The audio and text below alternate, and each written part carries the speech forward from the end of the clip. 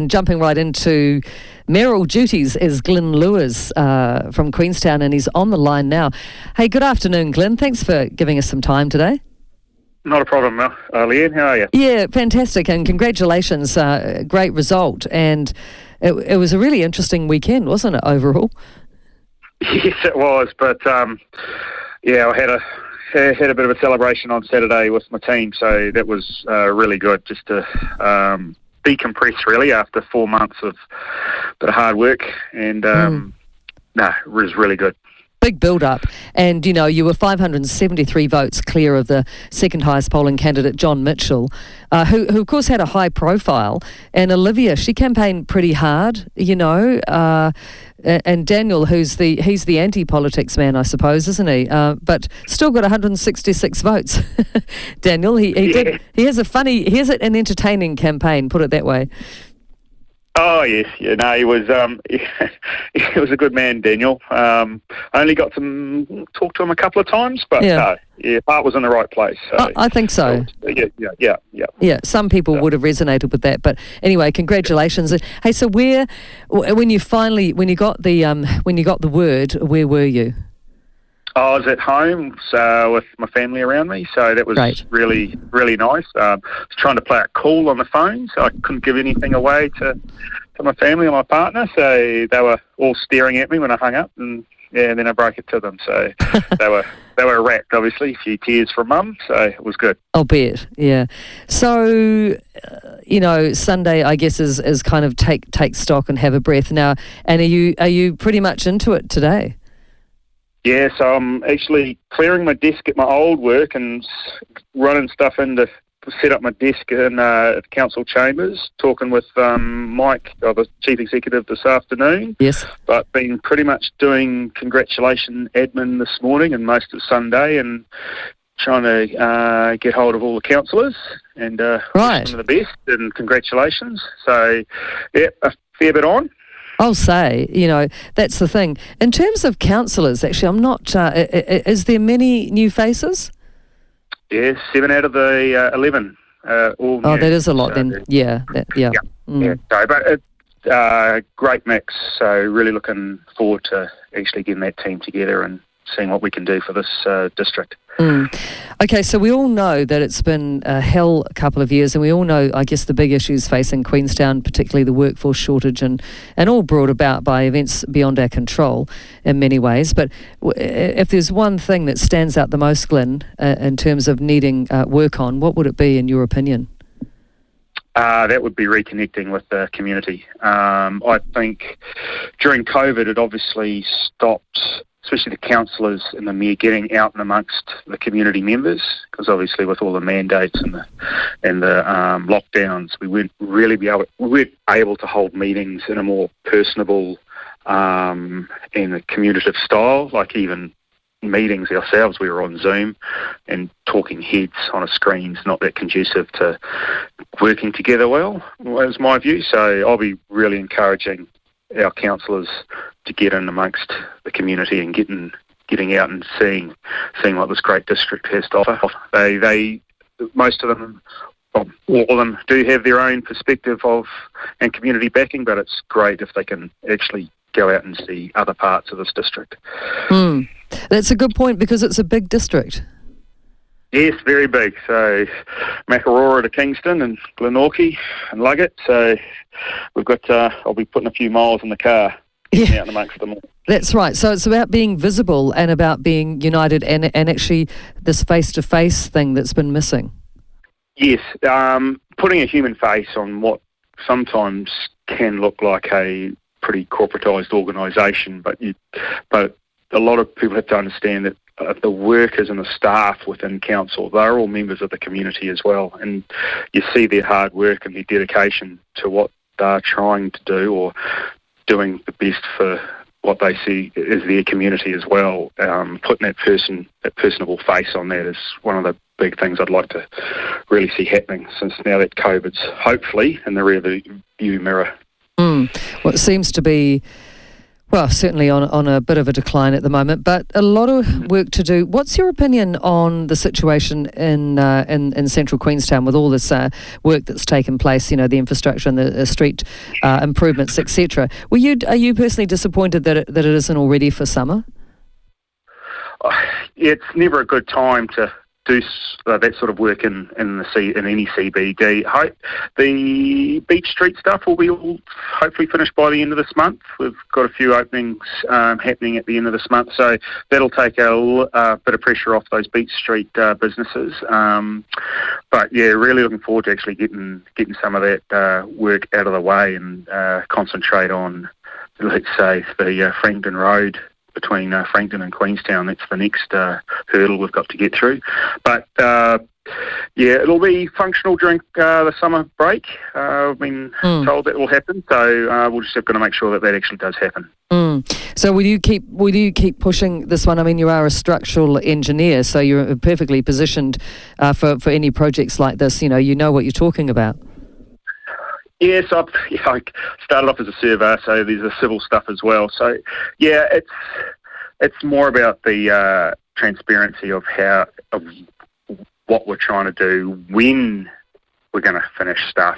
I think there needs to be some certainty in the public arena about that, and actually holding those dates to account. And I think that's probably not being communicated as clearly as it should, and that's probably one of the things that will happen when I'm finally sworn in next week. And are you what floats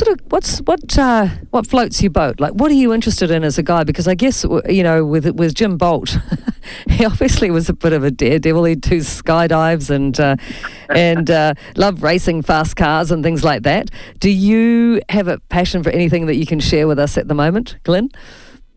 Well, I was in the military at the young age, so jumped out of perfectly serviceable aircraft and done all that thing. I got that out of my system when I was young. Yeah, sensible. You won't see me jumping out of planes anymore. Fair enough.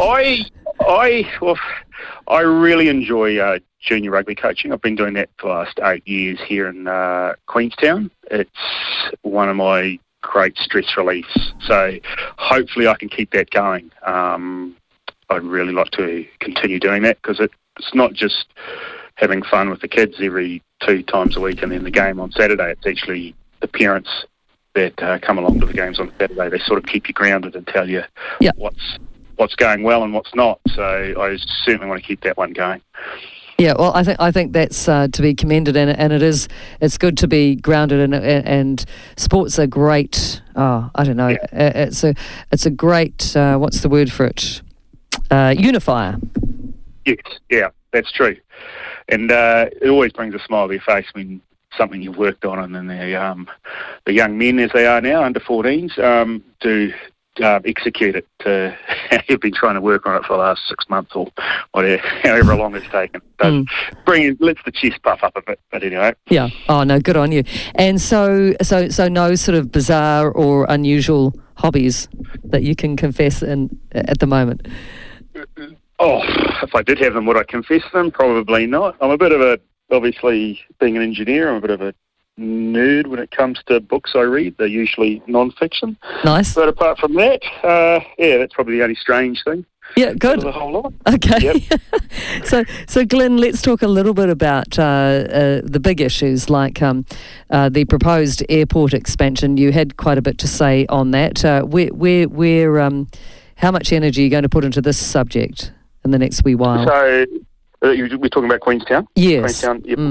So the air noise boundaries, they're locked in place for the next 10 years. And what you're going to see from the airport is they've just released their strategic plan, and then their master plan, which will either be coming out end of this year or early next. That will be to public consultation, and you'll see how this airport will be progressed within those noise boundaries for the next 10 years. So at this point, the airport's got a fair bit of work to do to liaise with the public, and then it'll come back to council hopefully, probably April, May next year when we start looking at the SOI again. Okay. Housing is a big issue facing us. Do you want to talk a little bit about that now? What you'd like to see happen in the next year or two? So one of the election campaign issues was the inclusionary zoning proposal that the previous council progressed, which I was a part of. So we'll see how that goes through the planning process. I'm very keen to see that progress through to allow some of our families and residents that are on the waiting list with the Housing Trust to be able to get a secure home and actually have security in the place they want to live in. I think that takes a fair bit of stress out of one's life if you've got a place to stay and it's secure. So that's a big focus, obviously. It's a national problem. It's not one Queenstown Lakes itself can tackle by itself, but we'll certainly be encouraging central government to come along on this one. And the visitor levy is always a hot topic, isn't it? For funding infrastructure. Yeah, so I'd like to see that progressed, and we reinitiated that probably about 2 months ago, and so we're going to progress that one through and see if we can get that one happening. It's actually a key assumption of our funding into the future, into the 10-year plan, so it's critical because it provides that extra funding for infrastructure that both Wanaka and Queenstown need. So, very keen for that one to progress.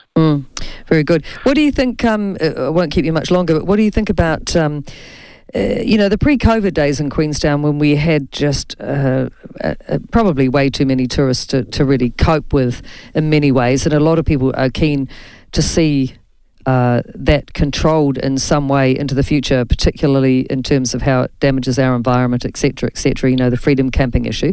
Are you is that something else that you're quite concerned with? Yeah, so COVID, this is probably one of the silver linings out of COVID because it allowed the industry itself to take a breath, even though they were doing it tough. And as I was a board member of Destination Queenstown, we started on a destination management plan with Lake Wanaka Tourism, Department of Conservation, Kaitahu and QLDC. So that's looking at a more regenerative tourism philosophy, so where tourism actually enhances the environment, tourists actually give back, and the trends now is that when a tourist does come and visit, they do want to actually participate in that sort of regenerative side of things. So I think there's a big opportunity there. It's in draft form now, the plan, and it went out for public consultation probably 3-4 weeks before 3 to 4 weeks before the election. So we'll probably see that come to council middle of next year, because I think there's the big opportunity to actually refocus on what the host community, so Queenstown and Wanaka, want from tourism, and then actually start promoting that and actually looking for tourists that share our values. I think you're right. The pre-COVID days of mass tourism, I do not think they're going to come back, and we certainly don't want them back the way they were. Okay, well, I love how you campaigned on the fact that you're a listener, so and you want to lead the district, and I think well, I guess that's why people voted for you. But so you were planning on being like an open mayor. I mean, it can be very draining and demanding being there for the people all the time, but it sounds like that's what you're going to try to achieve, actually to hear people's concerns and act on them. Yeah, it's being open to all views, and I'm being upfront about that. I'll take on all views. Obviously, one vote, and the councillors all have to exercise their votes, but we're there to make a decision, but we have to be open to all views and weigh up all those views when making a decision on.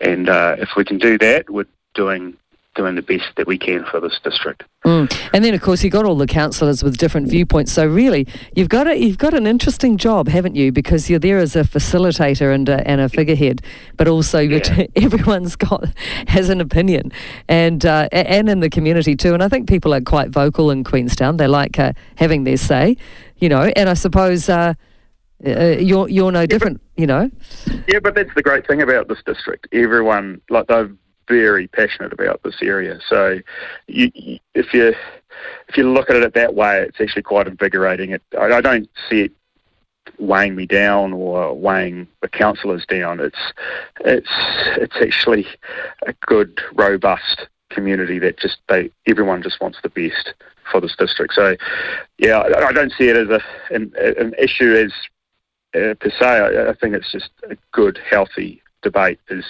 what I'll encourage from the councillors. And you're right, I do have to guide them along, but that's probably in the next 2 weeks.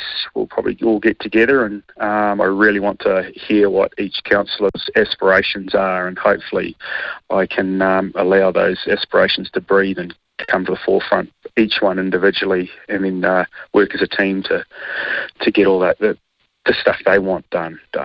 Exactly. Oh, it's really lovely to talk with you. Have you had a quick chat with Jim Bolt? Yes, we talked on Saturday after I got the call from the chief executive. Right. He congratulated me. He was probably more excited about going overseas. He's going on a holiday, a much-deserved holiday, I think. Yeah. So, no, big boots to fill, obviously, but I'll forge my own path as one should. But no, I was very appreciative of his phone call on Saturday. Yeah, that's lovely, and and I'm sure he wishes you every success, and so do we. And yeah, it's great to have some new blood, and especially as we move into summer after what's been a tricky winter. Hey, it's feeling quite positive, I think, at the moment. Glyn, do you feel that as well? That sort of positive energy? Yeah, we've turned that leaf. Like I said, COVID hopefully is in the rearview mirror. We've got some great opportunities. We've got some challenges ahead with government reform. That's going to put a fair bit of stress on council staff and the organisation. But as long as we're aware of it and we're agile enough to change tack if the central government elections next year, if there's a change there, we're going to have to be agile enough to go with the political flow nationally as well. So there's a lot coming up, but as long as we're aware of it and plan for it, I'm sure we'll be fine. I think so. Well, it's a pleasure to talk to you, and all the best for your very first day behind the mayoral desk. Thank you, Leanne. Thanks, Glyn. Glyn Lewers, our brand new Queenstown mayor, taking over from Jim Bolt, who's winging his way to exciting cities abroad. Good on him. And it's cool to catch up with the new blood and feel certainly you can feel his energy, can't you, for the job.